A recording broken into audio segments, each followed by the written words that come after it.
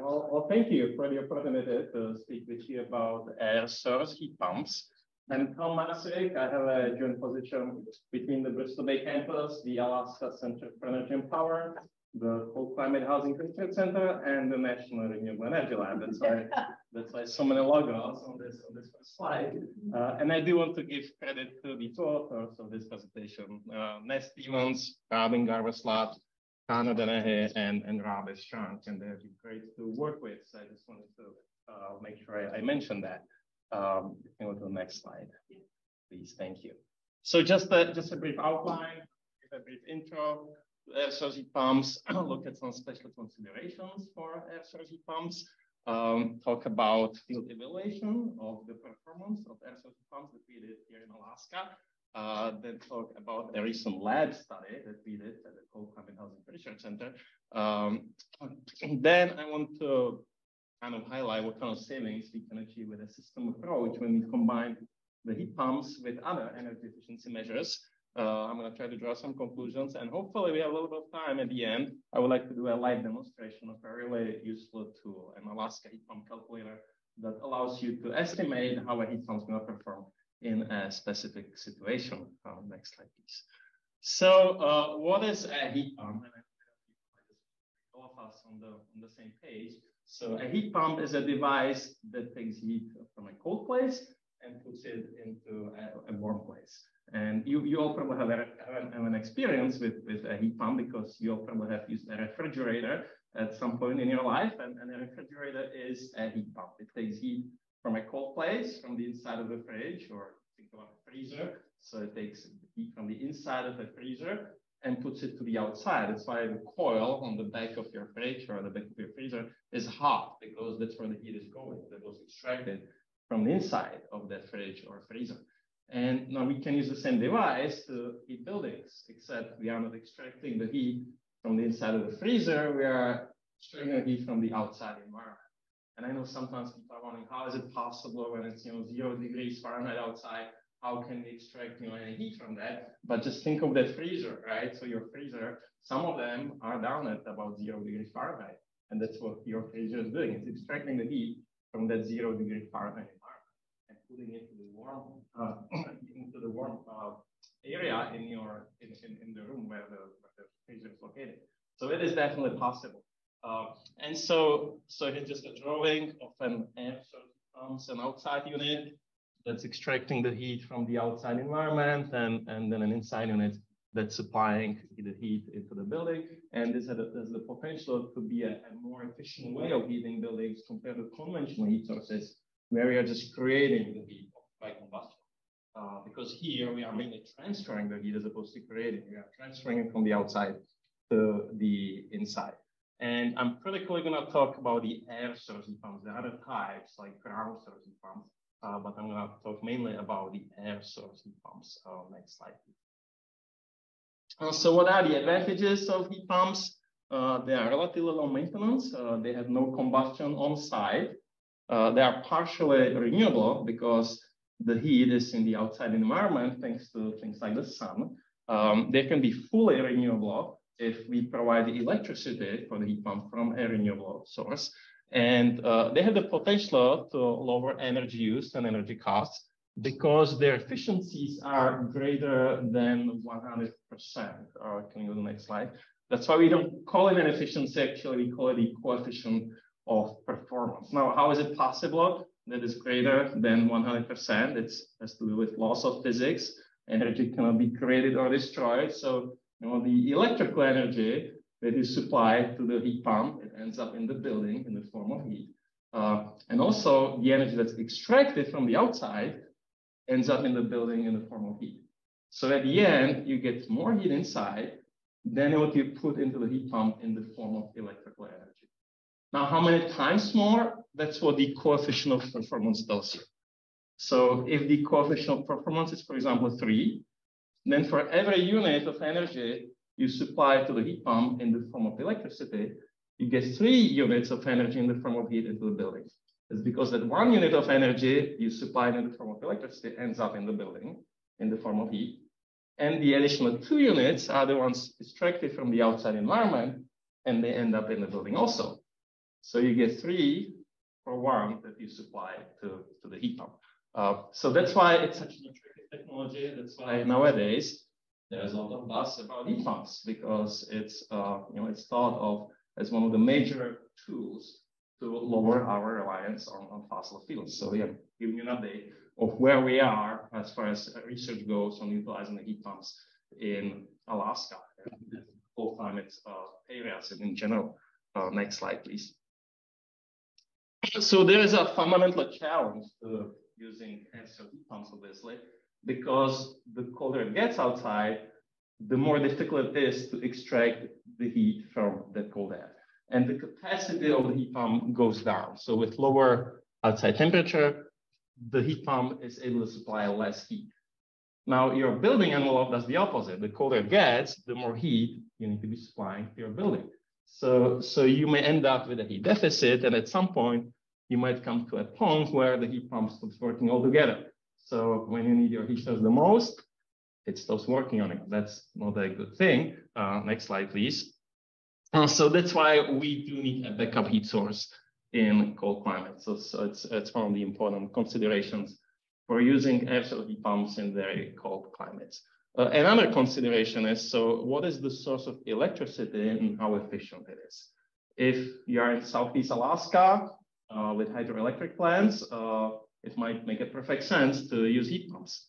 If you are in Dillingham, for example, where we are producing electricity from diesel generators, then we really need to ask ourselves the question, well, does it make sense to burn diesel in the diesel generator to produce the electricity for the heat pump when we can just take the diesel and burn it directly at a heating source for the building? Because diesel at the same time in communities like Dillingham is frequently used for heating. And when you kind of do the math, an efficient generator, a diesel generator, is say roughly 35% efficient. An efficient oil-fired heating system is say 85% efficient. 85% divided by 35% is about 2.5. So that means we need a coefficient of performance, the COP, at least about 2.5 for this to make sense. If the COP is much lower than that, then the diesel we need to burn in the power plant to produce the electricity for the heat pump is a greater amount than if we just directly heating with an oil-fired heating system and just burning the diesel directly on site for the heating system. So this is a very important thing to analyze when we are deciding where and how we are going to be deploying heat pumps. Other considerations, are you going to use air-to-air system or air-to-water system? So that has to do how you distribute then the heat inside in your house. Is it a hydronic system like right here in this building? Or is it an air-to-air system? Here's an example of that, where you're just directly heating the inside air. If it's air-to-air, I'm going to use ducted or ductless system. Here, what you see in the picture, it's a ductless system. So the indoor unit is directly heating that space where that unit is located, sucking the room temperature air on top, and then it's exhausting the same air, but now it's a warm air because it got heated. And these are the ones that are currently getting a lot of attention. So that's the ones we are focusing on in our research. They are often called the ductless mini-split system.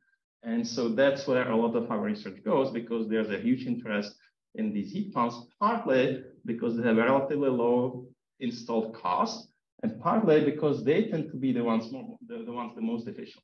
So that's where a lot of attention is, and that's where a lot of the research is going.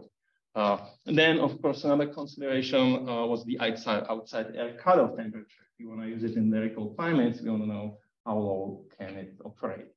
Next slide, please. So we did a field evaluation of performance of air-source heat pumps in 2014 to 2015. Here on this map, the communities where we did the studies, and the ones with the orange squares are the ones where we evaluate the heat pumps in a greater detail than the other ones. So it's in Dillingham, in Juneau, and in Wrangell. And I have the results for that on the next slide, please. Thank you. So here are the results from that field evaluation. On the x-axis, that's the outside temperature, and on the y-axis, That's the coefficient of performance.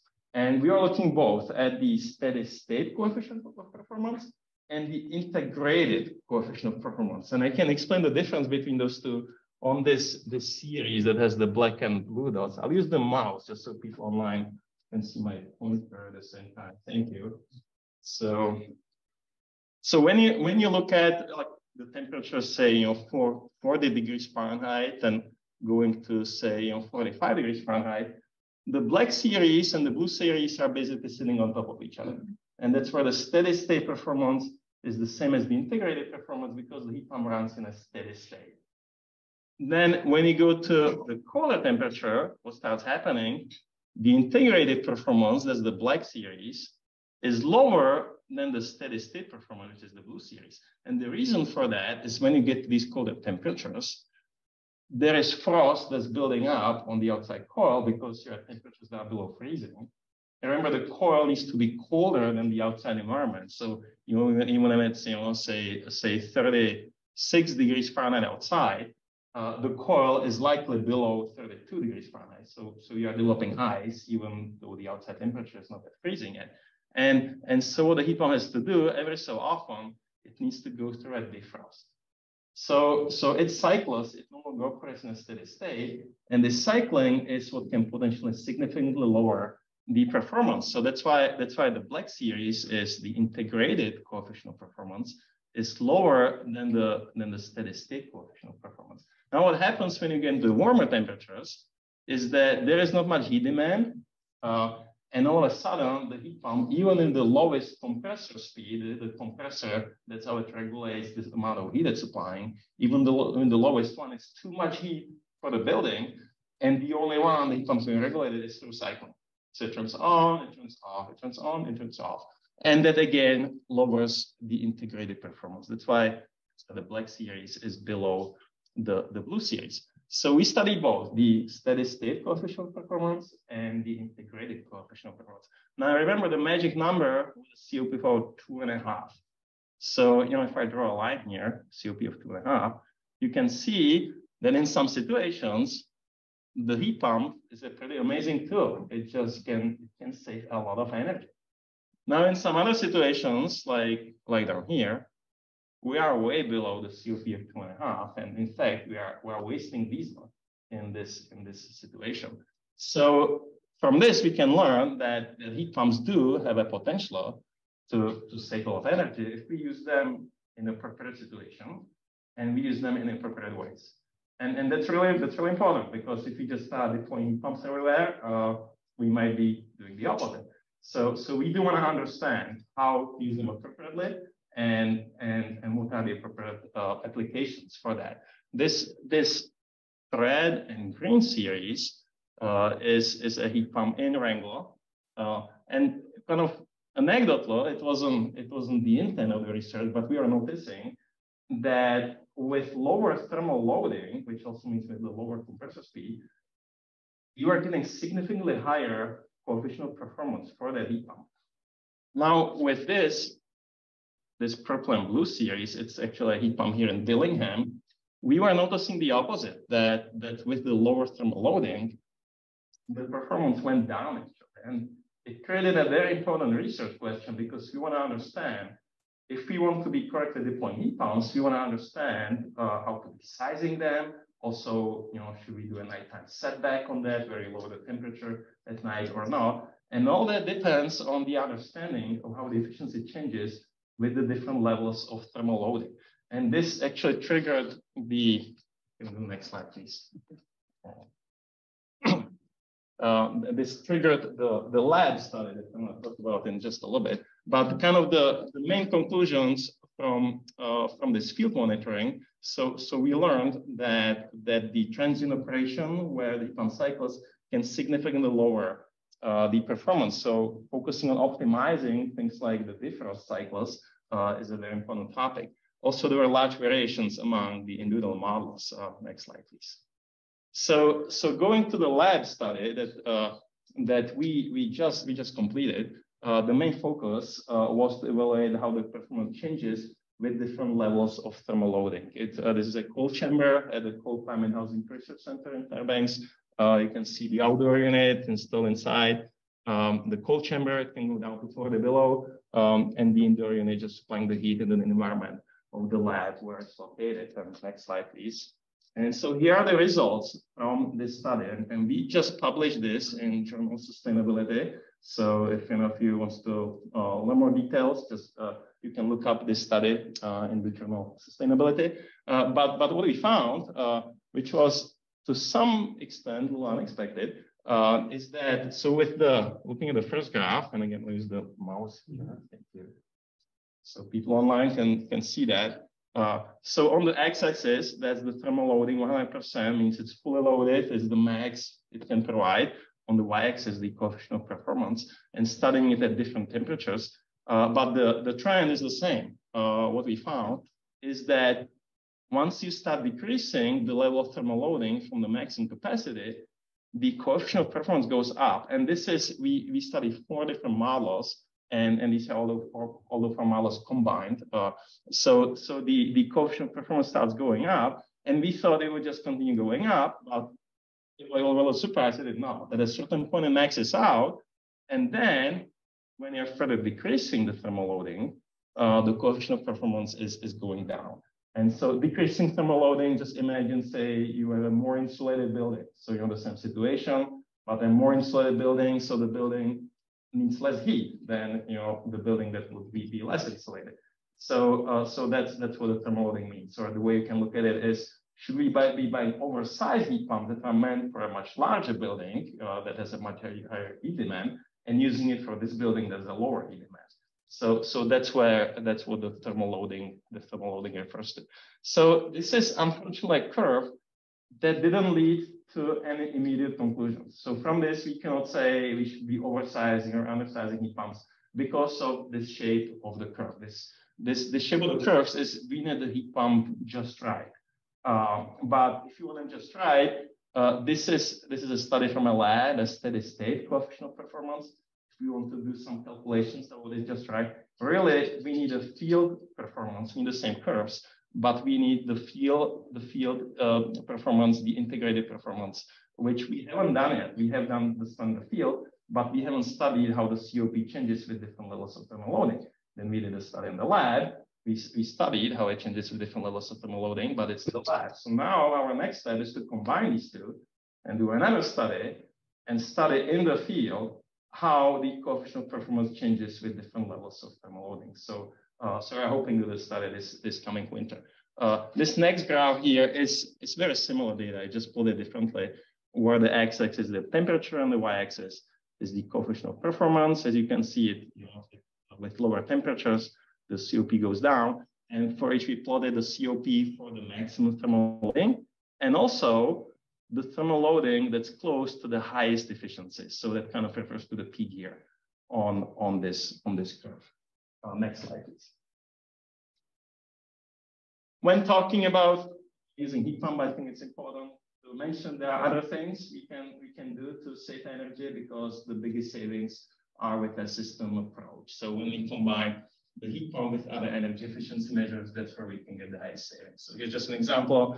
This is there's a home in Dillingham, extremely efficient home. You can see the very, very thick walls. It has 28 inches thick walls. It's an extremely airtight building, and it's heated with an air source heat pump. The heating bill is at $200 annually for this building, and a small fraction of what a typical building in Dillingham is. And again, this is largely because of the other energy efficiency measures, like the super insulated construction. Next slide, please. So the main conclusions, we know that the air source heat pumps can significantly reduce energy use and energy costs if we use them right. Now, how to use them right, we don't know exactly. We are closer to knowing, but there's more research to be done. So we know that not only the outside temperature, but also the level of thermal loading is an important factor. We do need more research, and I already mentioned where we are heading with that. And system approach yields biggest savings. Next slide, please. Lots of people and entities help with this project. Big thank yous. We couldn't have done it without them. Next slide, please. Here's how you can get a hold of me or the co-authors of this presentation. And do we have time for the demonstration? I think we're running a little bit behind anyway, so might as well. Okay. Not what I thought.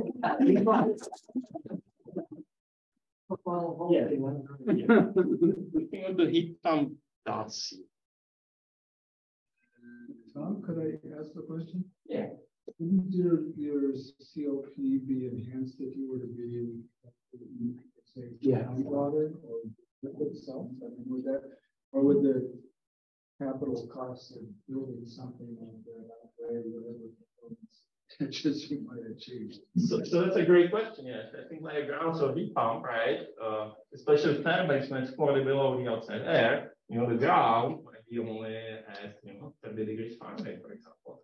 So well water comes in at 40 degrees. So the COP is much greater, but the capital cost is also much greater for ground so heat pumps.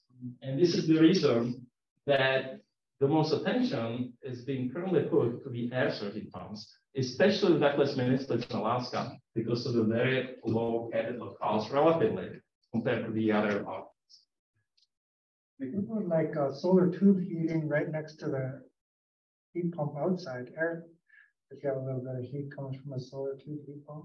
Again, economics. Yes, economics. The reason we don't do it much is because there are often better places we can put the money to save energy. But you're right, in principle, it is something that would enhance the efficiency. Is it just the best place to put our resources? So that's the question. But it would be a great project to analyze. Yeah, thank you. Should we wait with questions or? Yeah.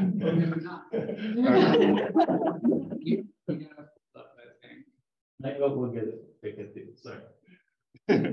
Yeah, can I maybe just run quickly through this? Thank you.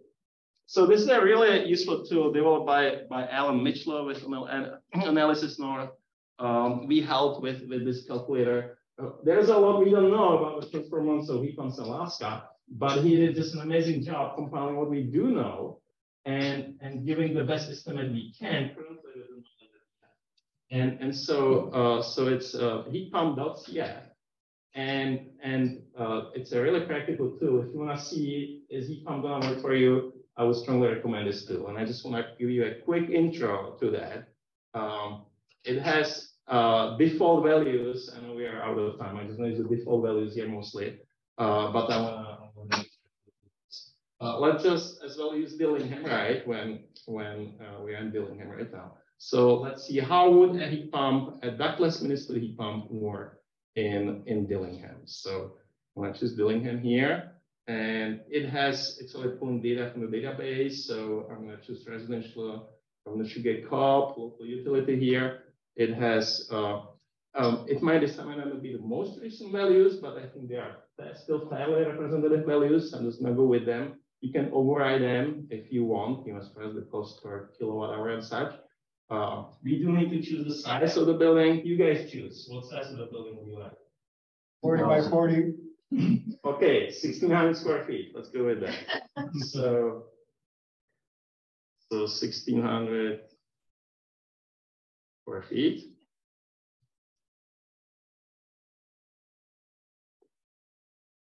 And I'll go to the defaults, no garage, 2x6 construction. Let's assume it's heated with oil, as many buildings in Dillingham are. $5.72 per gallon. Again, maybe not the latest. I'm just going to go with that. I think for demonstration of the tool, it's sufficient. And you know how to go back and put in more accurate values. Standard efficiency, hydronic system. I can leave this out. If you do know your usage, you put it in to calibrate the model better. If you don't, it's okay. The model can do that. Your electricity usage. Thermostat set point 70 degrees Fahrenheit, single zone heat pump. Install cost estimated at $5,000. Assuming no rebates, assuming no financing, assuming you use it down to 5 degrees Fahrenheit, and below that point, you keep it off because, as you saw in the graph, it doesn't make much sense to use it in very cold temperatures because you would be wasting diesel. The efficiency is low, and the power plant needs to burn a lot of diesel to provide the electricity for a heat pump. So we'll keep it that way. Some additional options about how we are using the heat pump.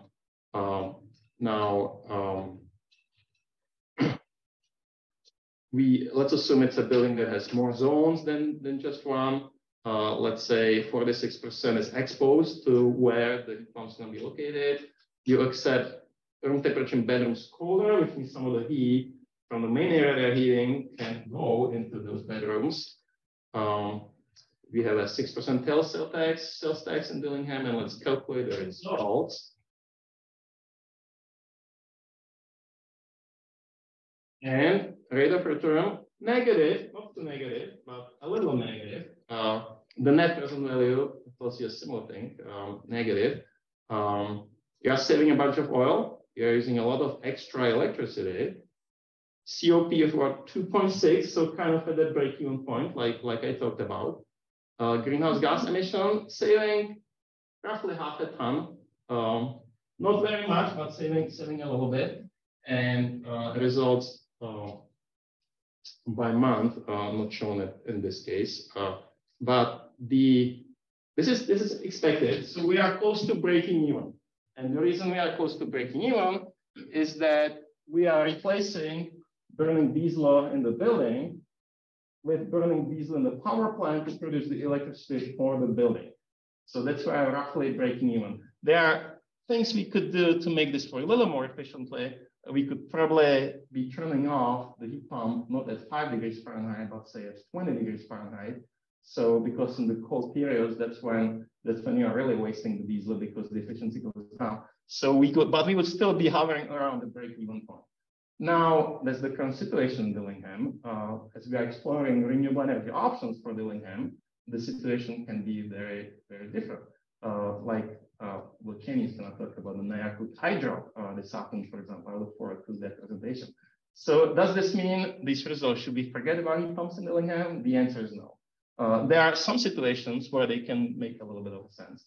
But with respect to the future, I think it's a very important option to keep in mind because if we are able to provide a substantial amount of our energy from renewable sources, then this changes the equation entirely. So all of a sudden, instead of burning diesel, you are using renewable energy to heat your buildings.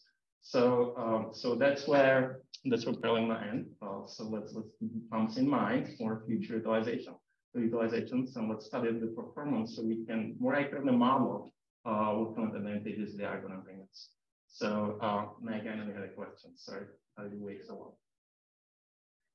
What I was wondering about in terms of, you mentioned earlier, because that's really abundant in the state overall, but as you're looking at thermal loading, I'm wondering if anyone else is studying utilizing solar versus wind versus hydro for the region. I think those are fairly separate questions. When we talk about grid tie systems, they are fairly separate questions. They are a little bit of connection. But fairly separate, and the Alaska Center for Energy Power, and we have multiple people here, is doing a lot of research on those options. Thank you. Yeah, when we went through those numbers in class, you could drop that kilowatt hour use if you had your own solar battery system to run that heat pump. Pencils out a lot better. Definitely, but once you have solar, the question is, does it make better sense to just feed into the grid and use it where it's needed? Or does it make sense to install a heat pump and all of a sudden you are running more diesel when the heat pump is there versus when you just have the solar? So then the question is, once you put the solar, does it still make sense to let the heat pump to it or not? So that's still a question to be answered. And we have a tool here that helps us answer that question. And we are doing more research to be able to make more accurate predictions. But again, this is the current situation. I think the big picture is, yes, it can make a lot of sense as we are moving towards renewable energy. So let's definitely, look at and analyze these in a holistic way, and let's try to create, the best situation we can for the future. And the heat pumps seem to be an important part of that. So I think I should stop here. Thanks for the time.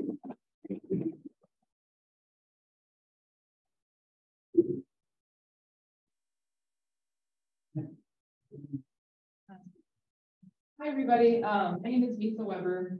I'm here to talk to you guys about BBRCTE. I want to introduce myself briefly. I'm originally from the Copper River and Peninsula Sound area. I grew up in Cordova. This will be my 4th season fishing in the Bristol Bay. A handful of years ago, I fell in love with the Bristol Bay fishermen. Now I fish over here. So I was born and raised fishing in South Central. I'm here to talk to you guys about BBRCTE, which I'm pretty sure takes the cake for the longest acronym in the Bay, 6. But it's for Bristol Bay region, which all start with that. Career and technical education. So the CTE program is new to this region, relatively new. Years ago, one school district, I believe it started with Lake Peninsula School District, took CTE on, and it has since expanded to the whole region. So like Annie mentioned, we've served Dillingham City Schools, Southwest Region School District, Lake Peninsula School District, Lake Clark, Lake Iliamna, all the way down to Perryville, and then Bristol Bay School District over in Naknek and Kingston. Go ahead. So at BBRCTE, I just want to give a very brief telling of what we do, and we basically fly students in from the region to our hub communities. We have these things called intensive weeks. So we fly students in and we try to get them licensed or certified or dual credit opportunities for classes that we find are culturally and economically relevant to our region. So my passion project, my focus has been on the fisheries. That was a pathway that hadn't really been tapped into from BBRCTE yet. And so I'm taking off my focus on the fisheries pathway. And the mission of the fisheries pathway is to validate commercial fishing as a viable career option by supporting students with opportunities and first and foremost, subsistence opportunities, because that's the foundation of this entire pathway. Splitting into 3 branches, which is fisheries science, fisheries leadership, and commercial entry. So there's 3 main takeaway points that I'd like to share. And these points are really targeted at our school districts. A lot of times folks that work in our school districts aren't actually from the region. So it takes a little bit of convincing on why commercial fishing is an important and validated career option. And that first point is that commercial fishing builds on subsistence knowledge with an economic purpose. So those who are raised in subsistence fishing already have the foundation required for commercial fishing knowledge and skills. So from an institution standpoint, you can think of it as a prerequisite for this career. It's one of our few traditions that really translates into potentially large financial earnings, as we've seen in Bristol Bay Run the last few years. My second point is that commercial fishing on your home waters further develops the stewardship relations you have with the land and sea. It's pretty hard to be out there in the bay and not feel connected to the water. So watershed residents who commercial fish also understand that profiting off of the watershed means to first prioritize ecological health. So pebble mine. Financial profit is a direct result of ecosystem stewardship. Indigenous people and residents care about the long-term health of Bristol Bay. So it's a cultural and financial investment in commercial fishing. And then my third point is that the financial security of Bristol Bay's economy relies on permits staying in region, not just Alaskan residents, and definitely not permits that have migrated out of state, but permits in our region. So if these permits continue to migrate out of region as they have since the introduction of limited entry, our communities will lose our primary economic import. Even in-state residents take their money and they do take them back to their home communities, which is awesome. But as we know, we need our money to stay in Dillingham. We need to stay in the villages as well. So we really want to empower our regional people to buy back into their home fishery. So the overarching goal is really permit acquisition and retention for Bristol Bay fishermen. And just to summarize, we're building on subsistence knowledge with an economic purpose. We're developing our stewardship relationship we have with the land and sea. And the financial of Bristol Bay's economy relies on permits in region. So to quickly talk about what we've been doing this year and then eventually what we'll be doing next year. The last few years, actually, we've had a set net camp down at Pilot Point in the fishing district of Gashik. We fly students down to Pilot Point where they're in the camp of the incredible Katie Bursch. Some of you may know her. I feel like she's an Alaskan actress. She lives in Homer. She's been fishing there for 35 years, and she takes students down and really gives them an introduction to the fishery. So for students who maybe their families have since sold their permits and they don't have this connection with fishing anymore, This is to kind of rebuild that knowledge that's been potentially lost in their family. So they learn how to tie knots, they learn how to talk on the radio, they go out there and catch fish.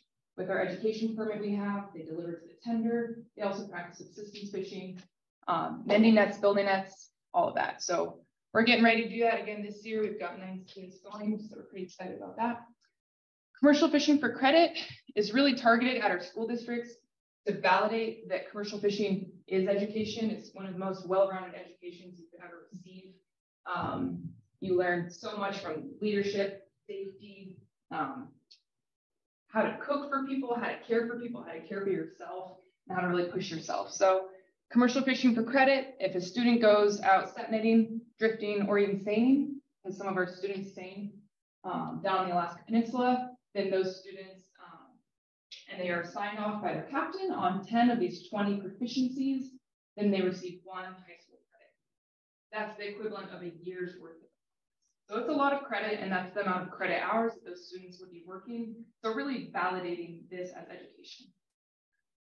The fish tech course we're doing with ADF&G, we did it last year as a trial run, and it went amazingly. We did it here in Dillingham with our area management biologist, Tim Sands, and the assistant biologist, Phil Stacy. And we flew students into town. I think we had 12 of them. And we had them get CPR and first aid certified over at the fire hall. They got a crash course on what it's like to work the fishing game from Tim. They filled out employment paperwork. They kind of got this well-rounded department introduction. And then we took them out to Wood River, where they erected the fish counting tower. They beach seined. They took ASL samples. And they essentially got totally trained up for this position, and now they're hireable. So we hope that when they turn 18, they have this option. ADF&G wants to hire them. We want local kids. So that was a great course. We also had a lot of interest for internships, expanding on that. So that's something that we might work with Andy more. I know BBEDC has done internships with fishing games, so we can work on their platform and getting more youth involved in the department, and also working on that relationship that local people have. In some places in Alaska, that's a rocky relationship. It's kind of distinct and separate. So we really want to work on these fishermen, biologist relationships. And then we did take students to the Bristol Bay Board of Fish meeting and the Alaska Peninsula Board of Fish meeting. Both of those were an incredible experience. Students met with biologists, advisory committee coordinators. We took part in the crash course that having them put on with the director of Board of Fish. We brought students to the meeting, they listened, they wrote follow-up papers, they got high school credit for it. Incredible opportunity. A lot happened at those meetings if you guys followed. And we look forward to doing those in the future. Next year, we plan on also having the SetNet camp again. At Pilot Point, we will continue to always do commercial fishing for credit. We're going to do the fish tech course again. And this year, we never really got this subsistence value integrated into a course. And so this fall, we're working closely with Annie and other people in the community to have a smoked fish class and a traditional food. So while we do the traditional 3-day smoke with the instruction of elders and community members, we're also going to process other traditional foods. It'll be right at the tail end of moose season, so hopefully we'll get some tongue and heart in there. Salmon will still be swimming. It would be great if we could go catch a few stragglers with a subsistence net and make some fish head soup, make all sorts of traditional foods, have a big potluck at the end. So I'm really excited for that.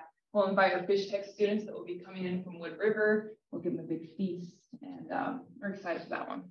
That one is also going to receive college credit through UAF along a culinary pathway. Our fisheries services class, we're actually working closely with Tab and Gabe on this right now.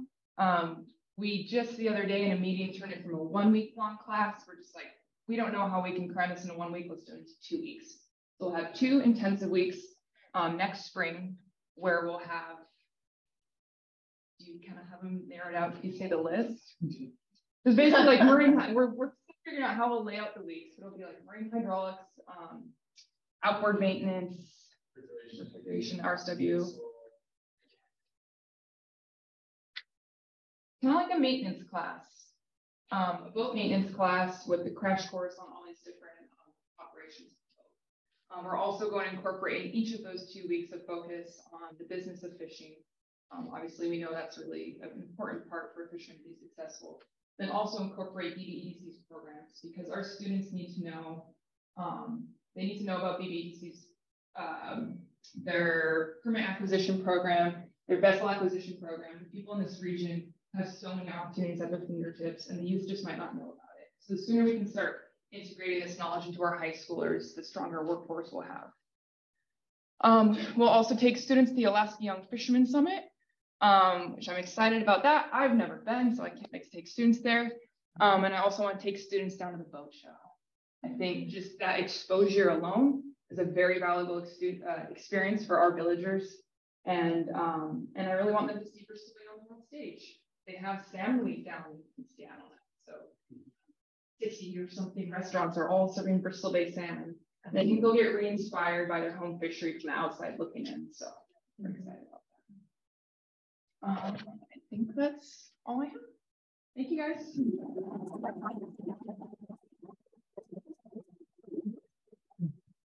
And we might be short on time. You want to do that? Any questions? I'm gonna be giving out. This is awesome. Do you have any thoughts or instruction about encouraging people to set up direct markets to get into the fishery? Yeah, that's a good question. I think that applies to some fisheries more than others. Some people do it and do it well and successfully in Bristol Bay, although it's not as common as say the Copper River. That being because this is there's a lot of fish to be caught in a short period of time. If you were to direct process your own fish on a run this big, you might miss out on the potential earnings you could if you just delivered to the tenders. That said, there are some families who do it successfully well, and I think as this fishery might be taking potentially a little bit of a downturn, as all fisheries do, this roller coaster effect, it might be more beneficial for some to start looking at direct marketing. And I know there's a lot of incentives and programs around the state on teaching this marketing, so I'll be looking into that one. Just to plug CMAT for that, we have a pamphlet, a booklet with several pages about becoming a direct marketer, licensing requirements and food requirements and everything. Also, we do direct marketing classes. Any other questions? You see us moving into marketing our salmon oil and capsulizing our salmon oil, and also extracting the collagen and marketing that oil too, and how that plays into better marketing our salmon to the planet. Yeah, I know we have salmon oil plants in the Sound. I don't know about here. Not here, but there are around Alaska. I think that might, yeah, I think for like scrap material that doesn't get sold, I think you could probably be squeezing more out of our resources. That's a good question for the processors.